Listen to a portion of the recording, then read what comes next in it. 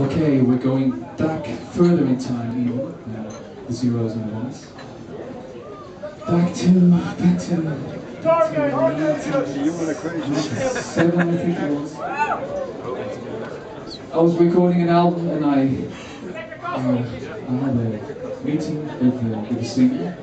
She was going to come over and she had to sing the whole album, so I said, well, let's start early, like 9:30. And we're going to meet all day and we'll hope we'll finish it, you know, so let's start early. So she came, 9:30, started singing, 11:30, ready. It was fast. It was recorded in 1 hour. And of course that singer was... Anneke!